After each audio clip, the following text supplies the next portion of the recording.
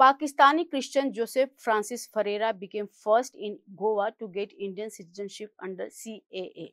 Goa Chief Minister Pramod on August 28 handed over the Indian citizenship certificate to a 78-year-old Pakistani Christian under the Citizenship Amendment Act, making him the first such person from the coastal state. While speaking to media, Joseph thanked Prime Minister Narendra Modi and Home Minister Amit Shah for bringing the CAA.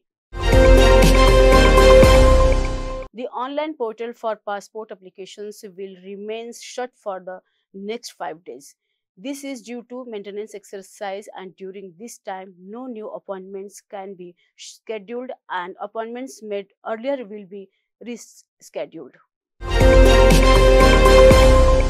Andhra Pradesh Chief Minister Chandrababu Naidu has announced that the centre would soon release a due of 12,127 crore for the Polavaram project.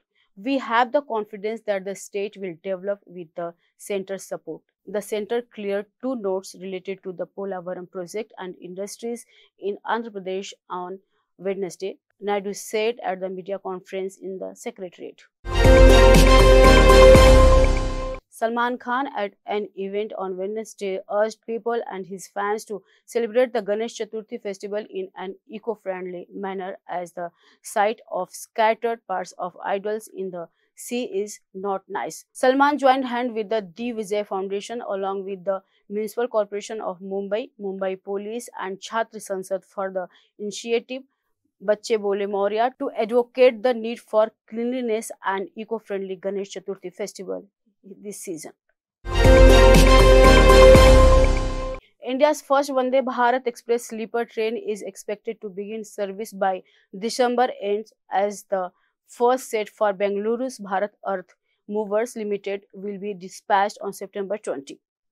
Taking to social media, Bengaluru Central MP PC Mohan made the confirmation and said India's first Vande Bharat sleeper train is set to be dispatched from Bengaluru's BEML plant by September 20 and is expected to be operational by December.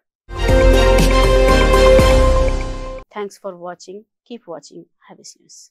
Namaskar.